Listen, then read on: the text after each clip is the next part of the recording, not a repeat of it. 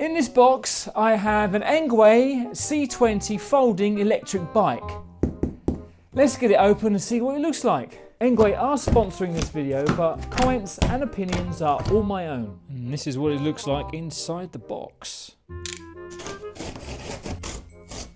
Incorrectly, I assumed that since it was a folding bike, it will actually come pre-assembled, but it looks like I'm going to have to build it myself.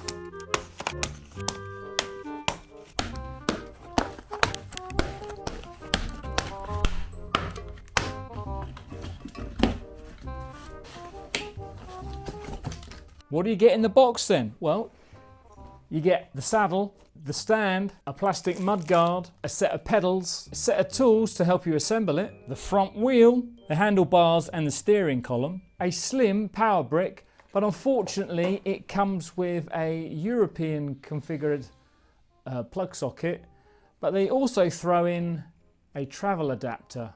Now this travel adapter is very cheap and plasticky, but I guess it will work. But what I might actually do, if I have one in the house, I will cut this off and put a UK plug socket on the end. And of course, you get a set of instructions. After fitting the saddle and the kickstand, I assembled the handlebars. The steering column has a bit of a slope on it, so I'm leaning it forward, which means that the handle here is actually on the side. It's not in line with the middle of the bike. There you go.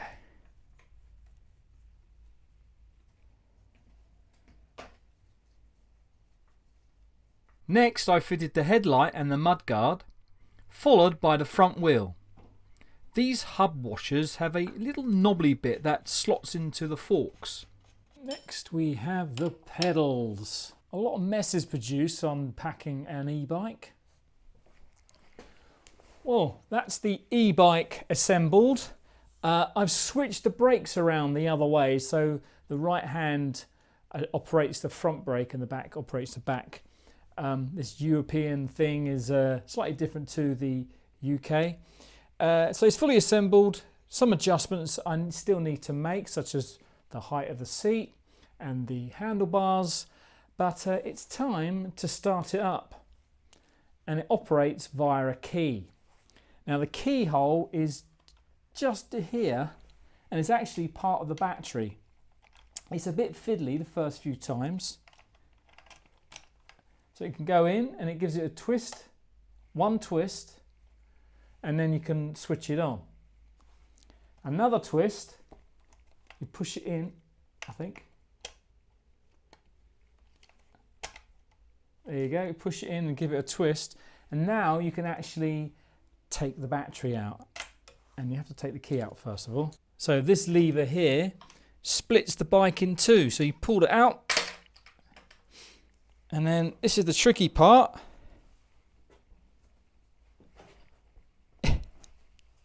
There you go. And now I should be able to just remove the battery. There you go. Oh. Just settle that on the ground. Put the bike back together. Now I have the battery out, I can see how the key works. So at the moment it is in the off position. I can turn it on by rotating it clockwise. That is now on.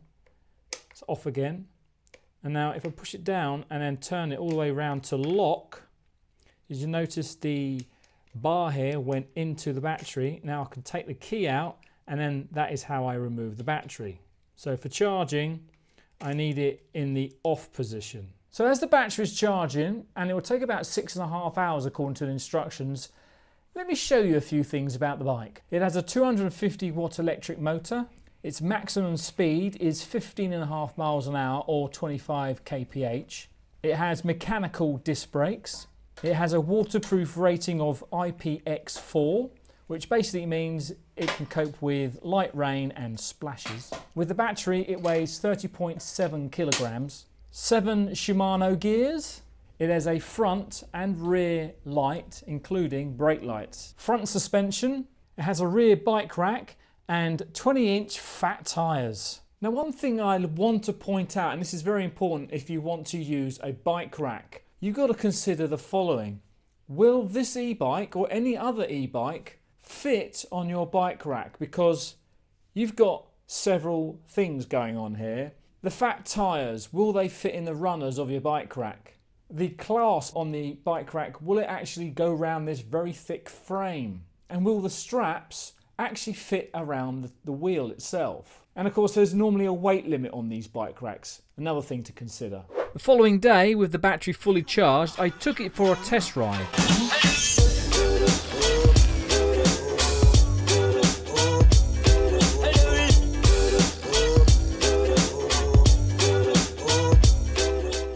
I very much like the contrasting white on black display. From here you can see how much battery power you have, your speed and your current PAS setting, as well as how many miles you've done.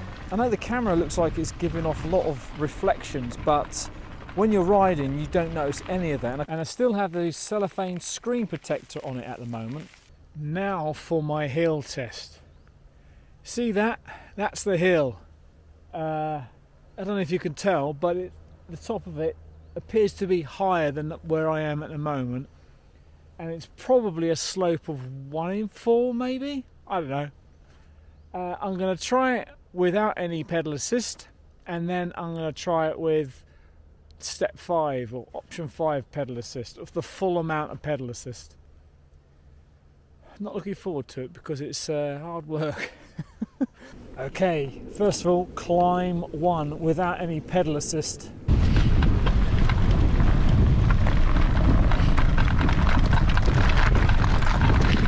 Oh God! I didn't make it at all. I don't even get halfway. Let's try again, but this time with pedal assist.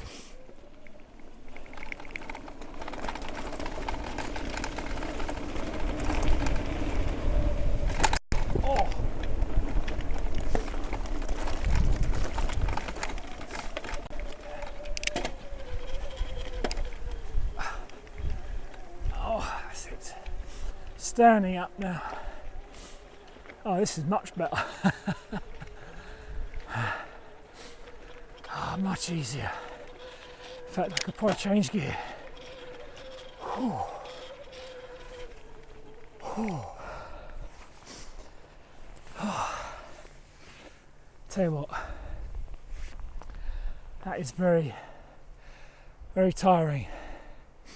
But managed to do it standing up with pedal assist on. 5th setting. So let me tell you what I think about the Engwe C20 Pro. First of all, I found it very comfortable and a very relaxed riding position. The seat is soft and spongy. I particularly like the design where it looks very organic and tough to me. This part here reminds me of a bone. I quite like the fact that on the front here you have 2 water bottle holders. Now, I didn't realise what they were until my brain kicked in, because normally they're up here where the saddle is. But of course there's no place to put a bottle, so they put it at the front. Now, I've been riding it around some country paths, muddy trails and some mountain bike tracks, but I don't think it is a mountain bike. It doesn't look like a mountain bike, for one thing. Even though the big fat tyres do soak up a lot of the bumps and what have you, I think they're too small for actually riding out onto tough terrain.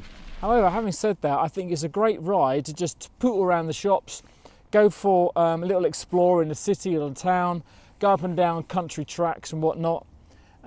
Very ideal for that kind of thing. And because of the folding structure of the bike, the fact that it compresses down into a small little suitcase, I think it's ideal to take with you on a motorhome or a camper van. Especially put it on the back on the bike rack, and then when you go across on the ferry, take it down, compact it down, fold it down, and then put it inside your motorhome or camper van, so you don't have to pay that extra ferry charge. One thing I'd like to point out is that it does have a throttle, which would mean it is illegal in the UK and probably Europe for that matter. However, very cleverly, they have made it so that it's out of the box, it's switched off. You can't use the throttle. Well, you can twist it, but it doesn't do anything. Now, there's a set of things you can do to make it work again, but I don't know what they are. Now on to the things I don't particularly like. First of all, it's a really minor thing, is because I use cameras a lot on my phone while I'm riding, I tend to plug my phone in and my camera sometimes into the USB port of the battery on my DIY bike, my DIY electric bike that is. However, there's no USB port on this bike, so I can't charge my phone as I'm cycling along, you know. So that is a bit of a disappointment, but not a game changer. Now, it's supposed to have a really good range, but so far I've done 8 miles, and out of the 5 bars of the battery indicator, I've got 3 left. However, having said that, I have been using pedal assist numbers 1 through to 5, 4 and 5 mainly, so that maybe that would be the cause of that there. A quick update on the range. I've ran the battery almost flat. There's hardly any juice in the bike at all. It won't go very fast anymore, but I've managed to do 36 miles, and that was mainly using 3, 4 and maybe not 5 so much, but yeah, 3 and 4.